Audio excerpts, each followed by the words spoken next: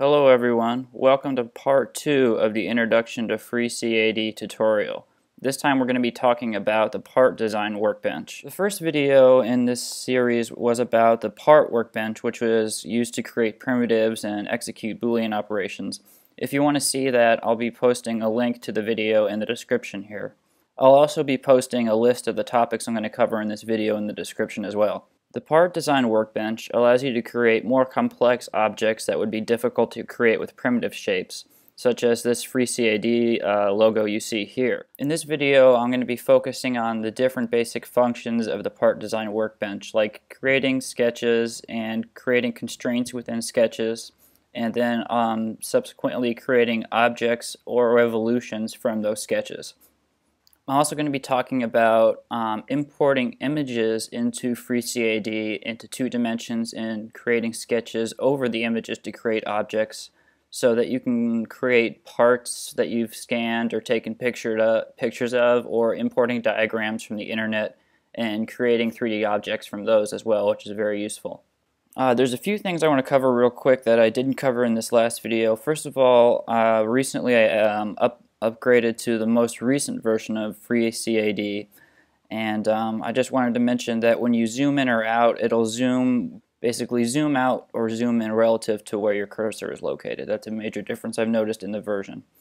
The other thing I want to talk about that I didn't talk about last time is that these toolbars can be manipulated and moved around. So if yours don't look like mine, it's because I probably moved mine around to get them more I'm comfortable with. So I just thought I'd mention that before we began.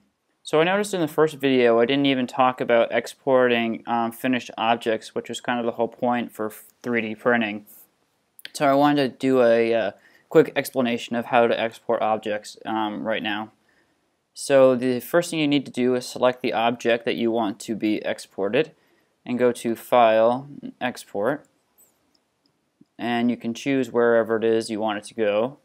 And down here you can choose what type of file you want it to be exported as. So .obj and .stl are the 2 types of mesh files that my 3D printer uses, but there's also a lot of other different options for exportation here.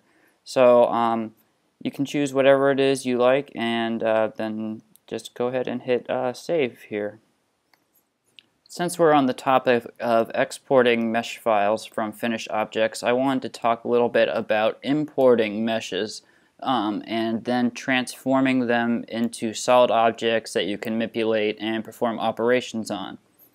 So there's a couple different ways to import a mesh. The first is going underneath File and importing it into your project. And when you select Import or Command I from the File pull-down menu, it gives you a list of all your files, and you can find where the mesh is located. I'm just using the example I used for the exportation topic. So go ahead and select Open, and the mesh will be created in your project underneath whatever the file name was. You can also go underneath the Workbench selection pane and choose Mesh Design, and you can choose to import a mesh from a file right here. Basically, it does the exact same thing that we just did. You can also choose to export a mesh to file here as well. So in order to convert this mesh into a solid object, we need to go to the selection screen again and choose Part Workbench. And then to convert this object or mesh into an object, we select it, go underneath the Part pull-down menu, and choose Create Shape from Mesh. Now when you choose Create Shape from Mesh, this pop-up will appear asking for the sewing tolerance. And if there's a lot of edges in the mesh that you're transforming into an object, the lower the number is, the greater resolution there is, basically. But for this object, it doesn't matter what tolerance I choose. So 0.10 is the default, and it pretty much works for everything. So we'll go ahead and select that. And a solid object, you'll see over here in the combo view, will be created with 001 after it, the same name as the mesh that it was created from. And now if you look at the solid object here, you'll notice a bunch of different lines all over, and that's a result of the program kind of sewing together the object from all of the different points on the mesh. And that's how the program creates solid objects from meshes, is by like sewing them together, and all these lines are connecting all the different points together. And you can see here where this curve is located that the lines are going back and forth to all the other lines, and that's kind of how the mesh is transformed into an object. So in the first section about the part design workbench, I'm going to be using sketches to create some random objects, but if you'd like to see examples of creating sketches over real objects with their actual sizing created from images that have been scanned or pulled off the internet, that's going to be later on in the video. I'll be talking about how to scale images to the correct size and import them into the program. And I'll have examples of importing images as well. So getting to the part design workbench is just like getting to the part workbench, using the workbench selection pull down menu right here and select part design. So you'll notice when you first get to the part design workbench, this option in your combo view will be displayed asking to create a sketch or a cube or cylinder, and you could use this to create objects, but you can just go back to the model pane as well. You can just ignore that. So you'll notice that a lot of these options here are grayed out, and that's because these are all used in the creation of two-dimensional sketches. Creating sketches is the fundamental function of the part design workbench. If we press this button to create a two-dimensional sketch, it'll ask us what orientation we would like. And these views here match exactly to the views here that we were talking about in the last video. You'll also notice there's an option here for offsetting the sketch. The offset of the sketch is the exact same thing as the placement of an object.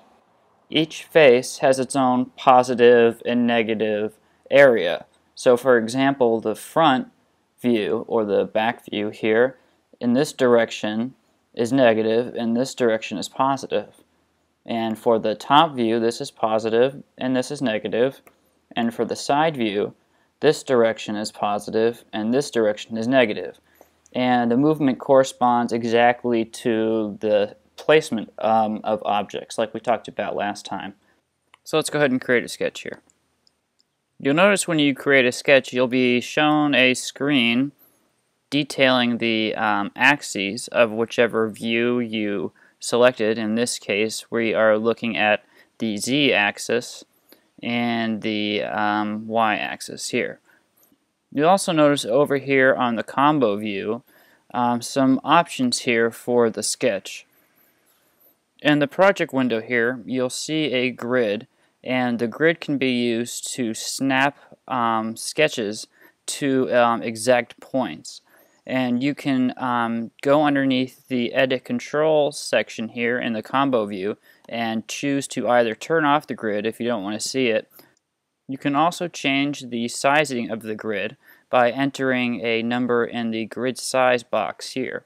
So you can go all the way down, I believe, to 0.0001 millimeters, which is 1 micrometer.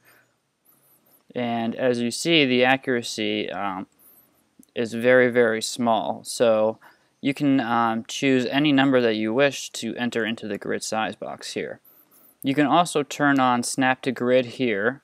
So when you create a sketch and you zoom out enough, you'll notice that the edges of the grid disappear after a certain distance.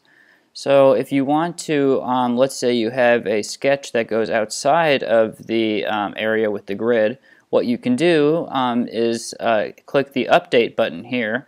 So when you press Update, the grid is only displayed in areas of the sketch that actually have an element within them. So for instance, this line. You can also turn on the Auto Update button here to automatically move the grid around relative to the elements within the sketch. So this toolbar right here contains all the options for creating elements within the sketch. You can create a dot or a line, an arc, a circle, a conic section, multi-line, a rectangle, a polygon, and also a slot. And then there's some other options here as well. So if you want to create, for example, a line in the sketch, you would select the line button here and choose the first point that you would like.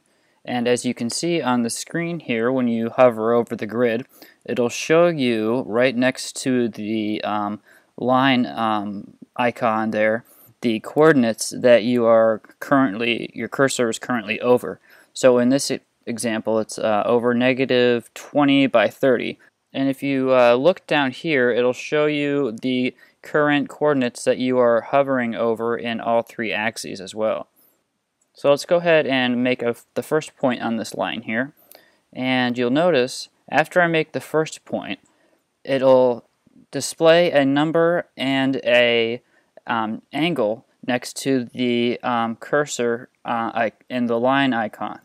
And that's the distance from the first point that you make, and the angle is the angle between the first point and the second point. So every create geometry option for the sketch in the part design window here will always display a distance measurement as well as an angle measurement next to the cursor when you're creating the object. And you'll notice, for example, like if I make the first point on this arc function here and I move it over, you can see the change in the angle relative to the first point here. So you can move around objects that you've already created in the sketch, either the entire object or a specific point, by just clicking the object and dragging it to move it around. Or if you want to make it longer or shorter, you can click one of the points and just click and drag it. And it'll show you the position in the X and Y axes of the point that you're currently moving around. Another important concept in the part design window for sketching here is connecting points in the sketch so that they create a connected 3D object when you go to pad them, which we'll talk about in a little bit. So for example, let's say I have a line here and I want to connect another line going the other direction. In that case, I would move my cursor over to the first point here until a little dot is displayed next to my cursor. Otherwise, the line would not be connected to the first line, basically. So we could click here and drag it over here. And if we want to make another line here, we would move over here until we see the dot, click it, and then move down to where we want it to be. So in order to create a solid object, all the points have to be connected for the sketch, basically. Also, you can cancel an operation in the sketch window here by just right-clicking. That'll cancel out your operation.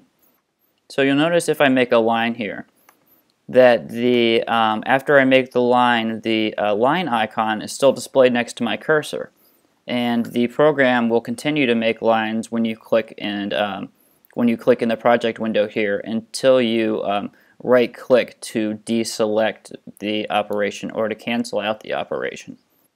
If you want to delete a line or any geometry you've made in the sketch, you can do so by either clicking the line or geometry itself, or clicking one of the points, and then just going up to the edit option here and clicking delete. You can also select multiple objects at once by clicking and dragging over whichever objects you would like to select, and then you can go into the edit delete menu and delete objects that way as well. I'll go ahead and sample each one of these create geometry options here real quick just to give you an idea of what they do. So the create an arc function basically creates a sagitta for a spherical cap in the sketch based on the center of the circle and whatever radius you choose to connect two lines or anything else like that. So when you first click the create an arc function here, it'll the first point you make will be for the center of the circle that you're creating. So let's say we want the center of the circle to be right here. And once you make your first click for the center of the circle, you can drag the cursor until you get to either a point or a line or anything else, and then once you see the little dot icon next to your cursor, you can click to connect the points. And if you want to move the center of the circle in order to get a different radius, you can just click it and drag it, and you'll notice that the lines will change as well to accommodate the new radius. You can also click and drag the spherical cap itself and click and drag to scale it up and down. Create a circle is like creating an arc, except that it creates an entire circle. And you can use the center of the circle to connect to a line or another point, so that when you move that line or that point, the circle goes with it. And once you make the circle, you can click on the outer edge of the circle to change the radius. Or you can click the center of the circle and drag it to move the center around, basically.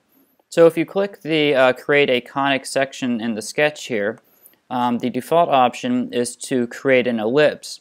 So the first click, like when creating a circle, is to choose the center of the ellipse. And the next click is to determine the either semi-major radius or the semi-minor axis. So let's go ahead and just click over here to make the first axis length, and then you can click and drag to make the second point, be it the semi-major axis or semi-minor axis, whatever kind of ellipse that you're making. And so that's an example there of creating ellipses. You can also click and drag the ellipse or the foci here in the ellipse in order to change its eccentricity, as well as the semi-major and semi-minor axes. Also, if you click the outer point here, you can kind of rotate the ellipse around the location of the foci. The create a polyline option right here is the same thing as creating a line, except for when you make the second point of the line, it'll automatically want to create a new line here. And so this is usually what you would use to create the basic form of an object, so that you don't have to keep making new lines like with the line option.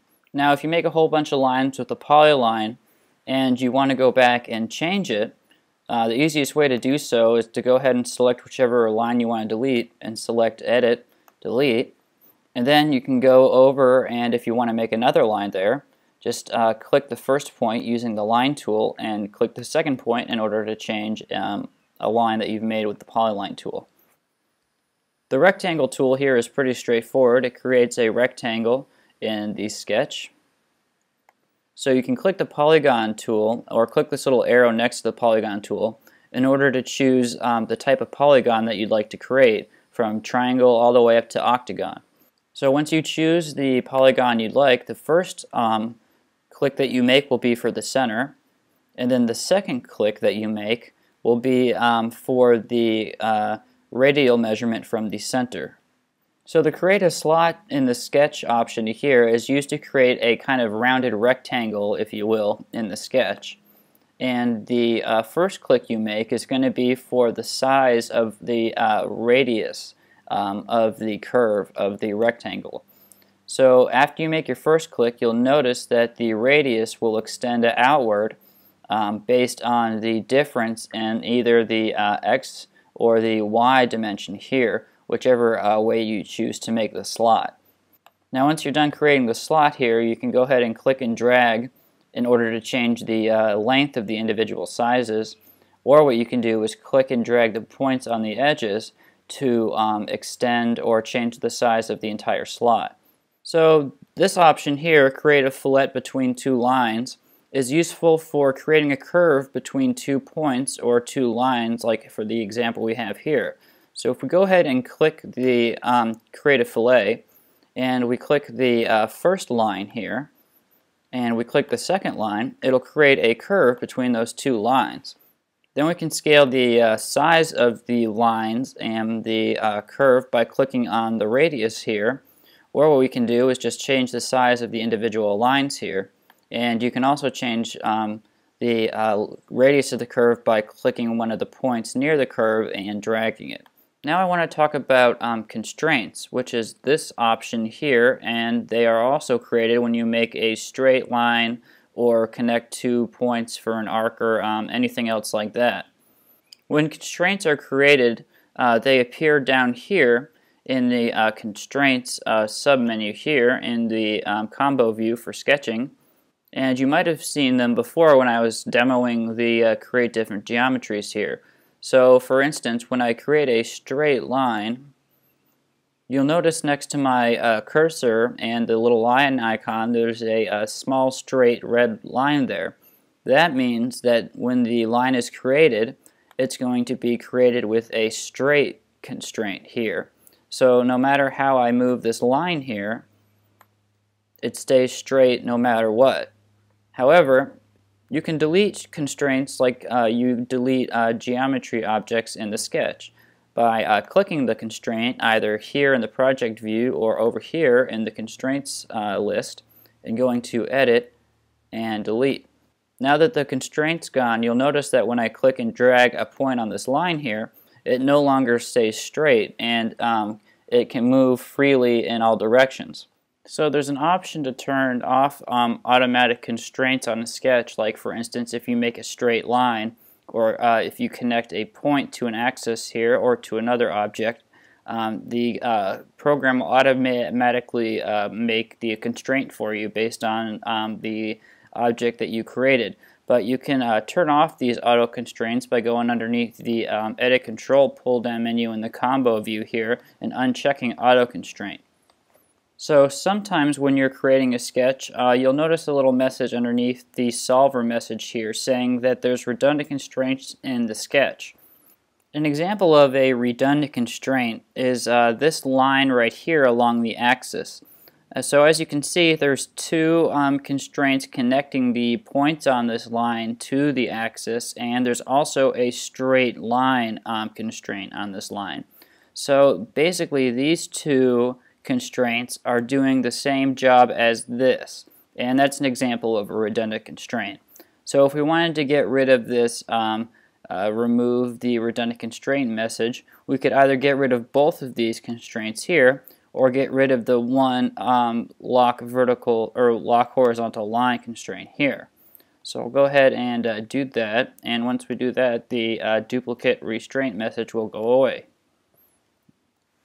And for that example, we could have removed both of these as well, whichever you prefer, basically. Since there's a redundant constraint, there's automatically going to be at least two things doing the same job, basically, so you could get rid of either one. So that's an example of the first kind of constraint here. Create a horizontal constraint or create a vertical constraint. And let's say I made a not straight line, and I wanted to constrain it so that it always stays straight. If I move other points around it, I would click the line and then choose the create a horizontal constraint on the selected line. So they can be created automatically, or you can create them yourself by selecting objects and then choosing one of the constraint options here. The next constraint that I want to talk about is fixing a line or a point to a specific object.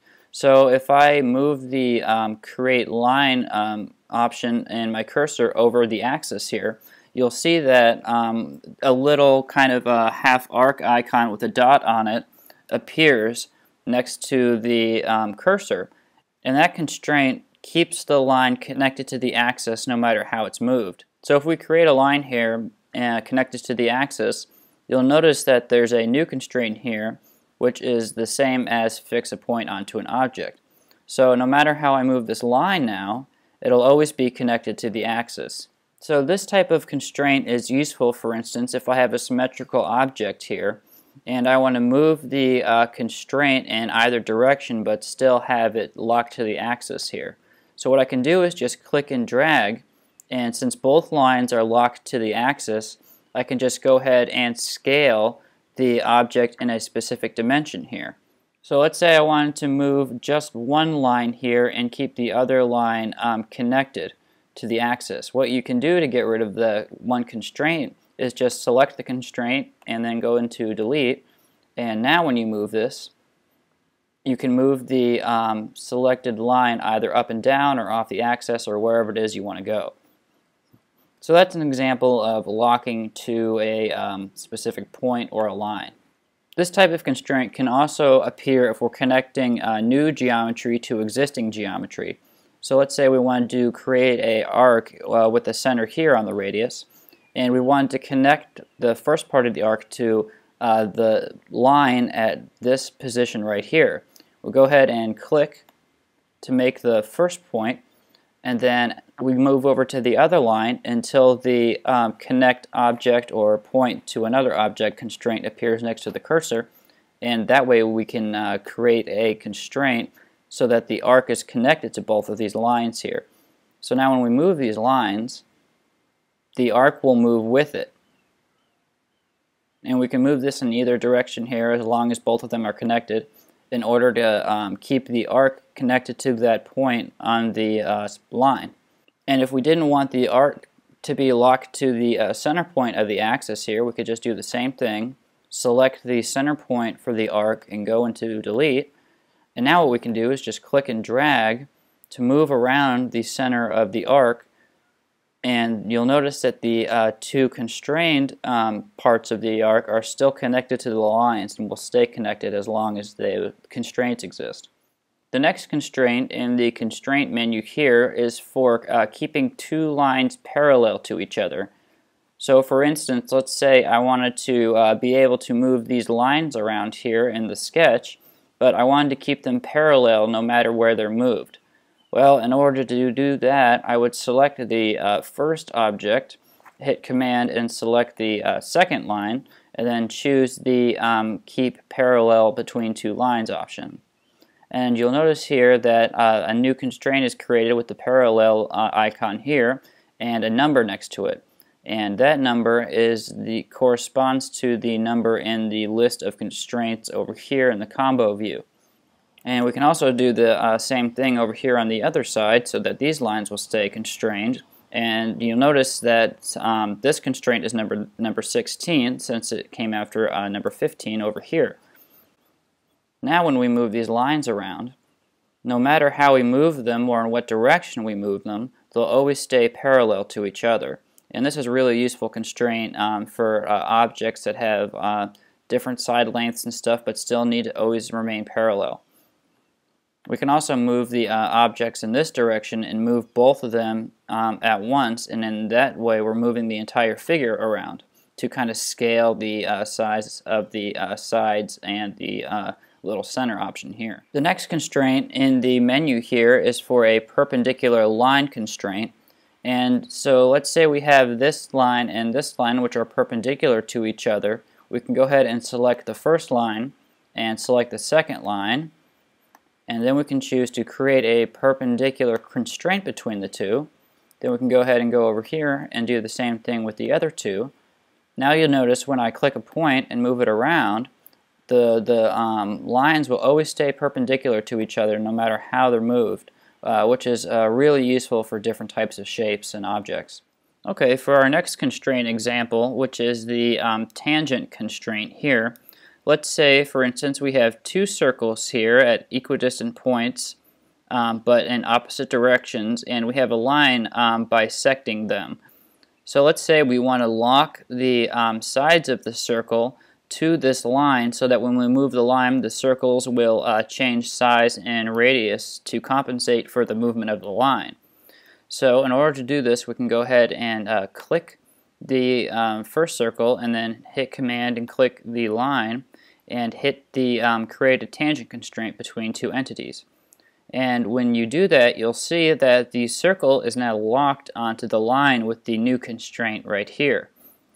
And we can go ahead and do the same thing for the other side here as well. Go ahead and hit Command and click the line and hit a create a tangent constraint between two entities. Now you'll see that when we move the line, the two circles that are connected to it will automatically change their radius in order to stay connected to that line. I also want to point out that you can delete multiple constraints at once like you can with elements in the sketch. So for instance, if we wanted to delete both of these constraints, we could click the first one, hold down Command and then click the second one and go into Edit and Delete, and there we go. We got rid of the constraints. So you can get rid of elements in the sketch and constraints the same way by command clicking them or selecting them individually and then going into Edit and Delete. For the next constraint in the constraint menu here, let's use this example and say that we want to be able to move the sides of this X around, but when we move the lines, we want them to always be the same length. So that's what this equals equality constraint does. So let's say we want to go ahead and select our first line and the second line for our equals constraint, and go ahead and click that. And then we can go ahead and click the top and the bottom and create an equality constraint. And so that way when we move this side here, the other side will compensate for the movement and it'll also stay the same length. Now another example of this is if we wanted to have them all connected to each other, we could click, after we created the first constraint and the second constraint, we could click one side and then click the other, and then go ahead and hit another equality constraint. And so now all four sides will move at the same time in order to compensate each other, which is a really interesting kind of tool. We can also do this with these two sides as well. So let's go ahead and make an equality constraint here, and another constraint here, a constraint here, and another constraint here. And then finally we'll link the two dimensions together. So we'll take one from here and equal it with this one here. And so now the whole thing can be moved and stretched and scaled, and all four sides will still stay the same size. So that's really a kind of interesting and useful constraint. So the last constraint in the constraint selection menu here is the symmetry constraint. The symmetry constraint is used to keep 2 points or lines at an equal distance apart from a line or a point.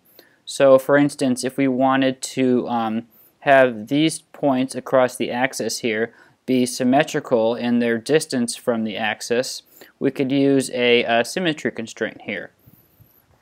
So in order to create a symmetry constraint, we would go ahead and click the first point, hit Command, and then click the line that we want them to be symmetrical across, and then hit the second point here, and then we would hit the Create Symmetry constraint. And as you can see, these little arrows will appear next to the dots, and there will also be an X that appears on the axis here, showing the symmetry between the points. And so we could go ahead and continue to do this for all the points on this object here, so that when we move on one side of the object, the same movement will occur on the other side of the object.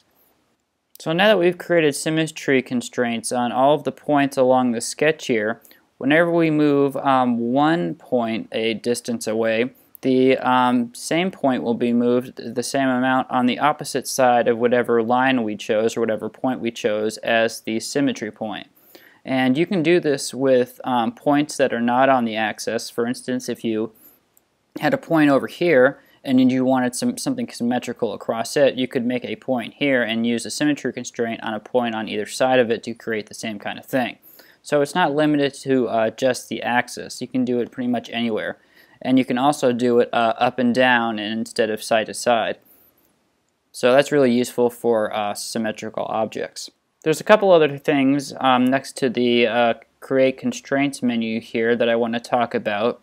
And these are useful for locking in certain features of a sketch. So the first one here is to lock a selected item so that it can't be moved at all, which is useful for some objects that have certain areas that can't be moved while some others can be. So let's say we wanted to lock this point to its location right now. We would select a point and hit the Create Lock constraint, and it would be locked to this position, which is 70 millimeters in the y-axis and 70 millimeters in the z-axis. So once this point's been locked, it can't be moved around anymore, which is useful if you've created other constraints that might cause this point to move, and you need it to stay there. That's what this lock constraint is very useful for. The next constraint is a horizontal distance between 2 points or lines. So for instance, let's say we wanted to keep the base of this object this specific length. We can use the lock horizontal distance in order to keep its length a certain length apart. So for instance, right now it's locked at 180 millimeters, but we can change that length before we lock it to like 170, and we can also name the length. So let's go ahead and just put length in here. And you'll see when you click lock horizontal and you change the distance between the 2 points, it'll automatically change the distance, and it'll create a name for that length as well. Underneath the constraints menu here, you'll see that the horizontal line constraint has been created called length, which is what we called it, and it's also got the distance between the 2 points listed as well.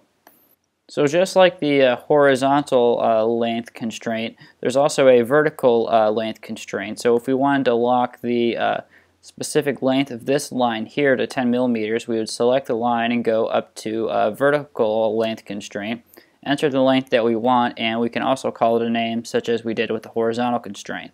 So I'll just call this vertical 1, and you'll notice it does the same thing as the horizontal constraint on the constraint list here. You can see vert 1 and 10 millimeters. And if you double click the option for the length, the horizontal length or the vertical length lock, you can change its length as well as its name, and so that's useful for changing constraints on line lengths that you have already created. So the next constraint option here is to fix the length between a line and a point. So let's say, for instance, we wanted to fix the length between this line and the point on the top here. We can go ahead and select both and then go ahead and click to fix the distance between those two. And just like the horizontal lock and the vertical lock, it gives us an option for the length as well as the name. So you'll notice that it does the same type of thing as the horizontal and vertical lock. It will appear over here on the constraint window, and this can be changed as well by double clicking and changing the length or the name. So you'll see if I move this point here that the length between the point and the line that we just created will stay constant. We also have a symmetrical constraint active here too, which is kind of interesting to see. The next constraint on the list here fixes the radius of a circle or an arc so that if you move the lines around it or the points around it that are connected to it, the arc will stay constant. So let's go ahead and select the first arc we have here and go ahead and lock the radius. And just as the rest of these options work, you can enter the radius that's already there or change the radius, and you can also enter a name. So let's just call this rad1. And you'll notice, just like the vertical, horizontal, and vertex lock here, that a new constraint will appear underneath the constraints window, and you can double click it in order to change the radius and the name. And so now when we move a point here, this radius will stay always constant. And we can do the same thing on the other side here. And it's very useful for fixing specific radiuses if you have an object that requires a specific radius. So for the last option we're going to talk about in the list here, it's used to fix an angle of a line or an angle between two lines. So for example, we have this object or this shape here in the sketch, and if we wanted to lock the angle of this line or the angle between these two lines here, we could do so using the fix the angle constraint here. So let's go ahead and we can go ahead and just lock this one the way it is right now. And we can fix the angle at a specific angle and also name it, just like the others we did here. or we could just go ahead and press OK for the way it is now. We can also lock an angle between two lines. So for example, if we wanted to lock the angle between this line and this line here, we could do the same thing, and we could also do the same thing on the other side here, so that when this is moved, it automatically scales the object and keeps the angles constant. So now that we've talked about creating sketch elements as well as creating constraints in the sketch, I want to talk a little bit about moving or changing the placement of a sketch and also rotating a sketch to a different face or in a different direction. So you can exit out of your sketch at any time just by hitting the close button here, and then to get back into the sketch you can just double click it here in order to get back in and re-edit your points. So this sketch is sketched to the front face right here at an offset of 0. But if we wanted to move the sketch around, we could do it just like we did with primitive objects, and like we did with the placement or the offset of sketches when we first created them. So we can go into placement here, and we can change the offset in any direction of the sketch just like we did with primitive objects. If you want to rotate a sketch, you can go into Euler angles here, and the reason this sketch, the front face, is at 90 degrees is because all sketches are kind of predetermined to be from the top view. So a front view would be 90 degrees, and a side view would be at a 90-degree yaw. So the reason a sketch on the side has 90 yaw and 90 roll is because that's the position relative to the top view, which is where sketches are kind of originate from in a way. That's their default position. So when you create a sketch on a different face, the program automatically rotates it in order to get it to the position that you'd like. And you can change the rotation of your shape by doing the same thing. So if, for instance, I wanted to have the sketch as a side view instead of as a front view, I would just change the yaw until I got the position that I wanted.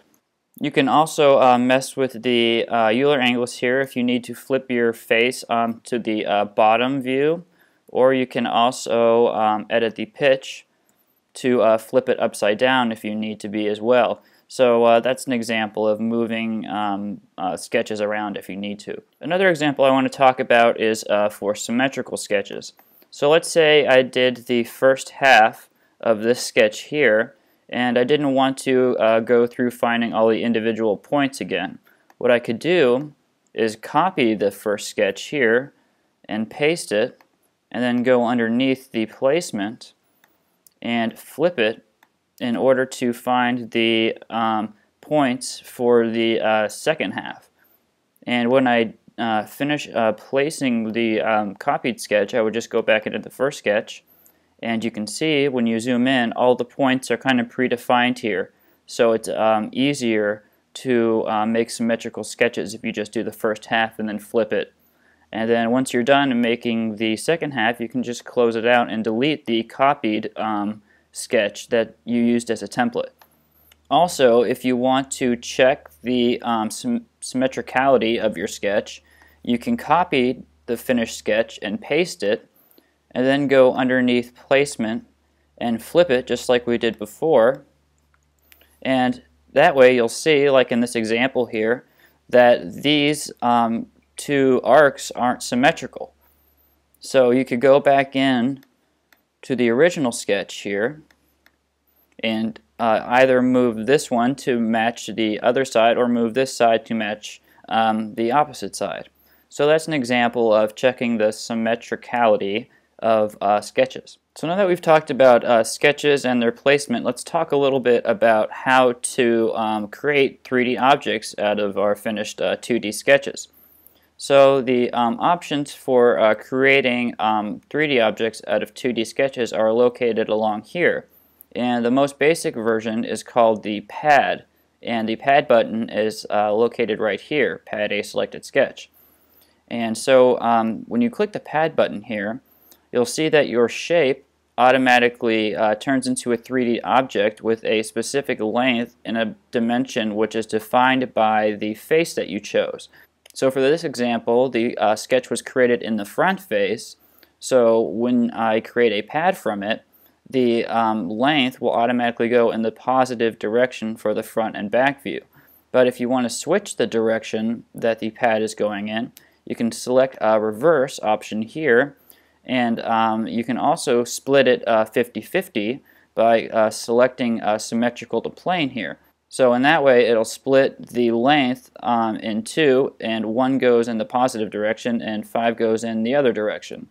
So you can place whichever way you would like depending on your project and your needs, and you can also choose to change the length by either using the up and down arrow keys or entering a predetermined length that you would like. So once you've done that, you can press OK, and you'll notice in the combo view here the sketch will have disappeared, and in its place will be a pad. So when you click the side arrow to see the subfolder of this pad, you can see that the sketch is underneath it and it's grayed out.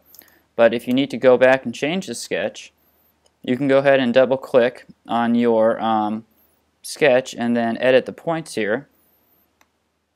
And then when you're done with that, the pad will automatically update based on the changes that you apply to the sketch. So that's a way to create a basic 3D object and edit it once you've created it.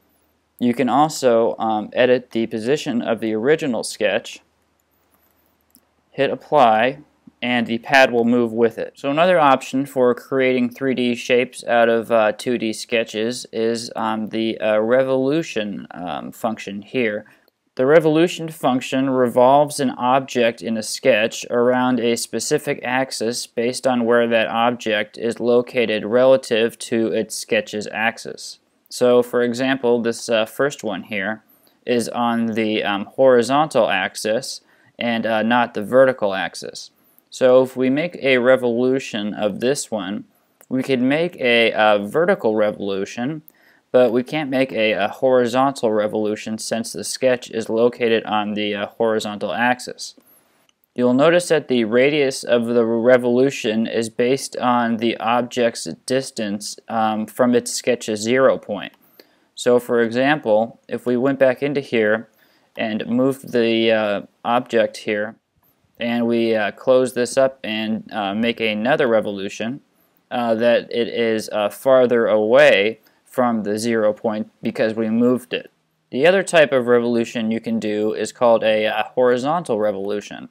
And in this case, the object in the sketch is located on the vertical axis here. And in that way, it can be revolved around the horizontal axis. So if we go into the create revolution function here and we select horizontal sketch axis, you'll notice that the revolution of the sketch is around the horizontal axis as opposed to the other revolution, which is based around the vertical axis. So if you have a sketch with an object that's not located on either the vertical or the horizontal axes, you can create a revolution of either kind with an object such as that, since it's not located on either of the axes.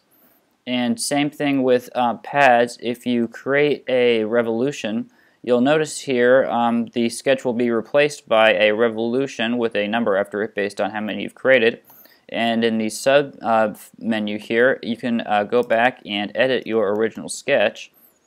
And once you've finished editing your sketch and you press close, you'll notice that the revolution will also change with it. So that's a really useful way to change revolutions once they've been created. You can also choose the angle of the revolution that you'd like. So if you don't want an entire circle, you can choose, like for instance, 45 degrees or a quarter, which is 90 degrees.